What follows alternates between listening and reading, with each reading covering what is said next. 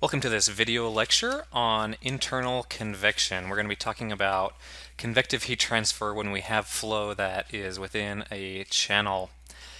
So specifically today we're going to be talking about thermal considerations. In the last lecture we talked about hydrodynamic considerations, or the formation of the velocity boundary layers and the velocity entry region. This time we're going to talk about thermal boundary layers and how those grow into creating a thermal entry region when you have bounded flow in a pipe or a channel. So the thermal boundary layer, if you recall from external convection,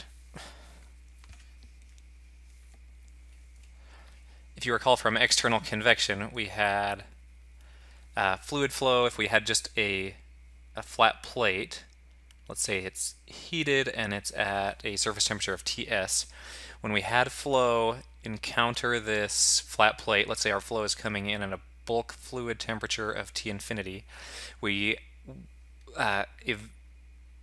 what started to happen was we would get this temperature profile forming. So you'd have higher temperature here right at the edges, and it would take a while for that temperature to propagate up into the bulk fluid. But we typically characterized convection via Newton's law of cooling as HA, so our Q convection is HA times T surface minus T infinity. So basically, far away from this flat plate, our flow is unbounded. We have just a whole lot of fluid to heat up. So if we assume that fluid to be infinite, then we basically assume that all the heat we add to our plate never really impacts the bulk fluid temperature. So it's different in internal flow. Internal flow, let's say we had another flat plate here on the top, creating this parallel plate kind of situation. So as our thermal boundary layer here grows, we're going to have another thermal boundary layer on the top growing, and when those two converge, we end up with what's called flow that is fully developed thermally. So when that flow becomes fully developed thermally, the things like our convective heat transfer coefficient will level off and it'll just stay at a constant value. Whereas in external flow, the convection coefficient was always changing as the boundary layer grew, as delta T grew, as that boundary layer got thicker and as the Reynolds number changed, our heat transfer coefficient actually changed with it. However, when the flow becomes fully developed, like in this region, we will see that our heat transfer coefficients will level off. So another consequence that I want to remind you of is that convection, when you have bounded flow, the heat that you're adding into the fluid will actually have a measurable difference on the fluid flowing through, because that flow is no longer infinite. That fluid they're not infinite amounts of it, so now you can actually heat up that fluid as you go. So we'll typically be dealing with the mean temperature. So when we're talking about convection for internal flow, our relationship will change where our driving force will be this temperature difference, Ts minus T mean, where T mean represents the mean temperature of the fluid as measured radially, or as measured perpendicular to the axial direction. So if this is x, we're talking about T mean going this way. So we'd basically be making the assumption that our temperature is uniform with respect to r, or with respect to y. However, if this is heated, you can see that because we have now a finite amount of fluid flowing through our system, we can actually impact that T mean. So we will be seeing that our mean temperature is actually increasing with x. And how it's increasing will be something that we figure out later using energy balances.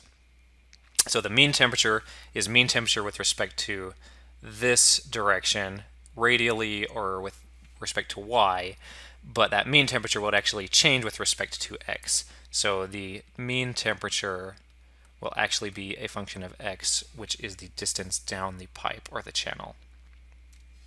Okay, so here is this with a much more professional graphic. You can see that the thermal boundary layers, when the flow is bounded, those thermal boundary layers grow into each other. At the point that they grow into each other, the flow is said to be fully developed. Before, in the thermal entrance region, the flow is not fully developed, and so you could see how that would greatly impact things like the convective heat transfer coefficient. The fully developed region is measured because we get this, if we're keeping our surface temperature constant, but our fluid temperature is going to be continuously heated as we go, so we would actually see this temperature profile still change as we go down, because the fluid temperature will be constantly changing as a function of x, but the surface temperature may remain the same. So to characterize when we have entered fully developed flow, we have to do that using normalized temperatures. So basically, because our temperature profile as a function of x will keep changing, we have to look at this normalized temperature profile. So it's normalized. We look at the surface temperature at a particular x, subtract the temperature measured at any r, so it could be measured here or here or here really. So when that stops changing relative to the difference between our surface temperature and our mean temperature, when that stops changing as a function of x is when the flow is said to be fully developed thermally. So really this isn't something you need to worry too much about, just know that that's sort of what it means. What you should be wondering about is what you should be trying to commit to memory is that you're going to be dealing with a mean temperature. So while there is this temperature profile here, we'll basically be doing all of our relationships as if this were all at a mean fluid temperature. And let me draw that. It's probably more like here. Okay, so we'll typically be dealing with the mean temperature. So how do we go about getting that mean temperature? So one way, if you knew the actual temperature profile with respect to R, then you would do this integration. So basically you'd be integrating over the entire cross-sectional area at a particular x. So we integrate over that full cross-sectional area, we divide by m dot Cp, and that ends up giving us our mean fluid temperature. And in this class you probably will never have to actually do this because we really won't be worrying about T as a function of R. We'll just be using this mean temperature. So we'd be using the mean temperature as a function of x.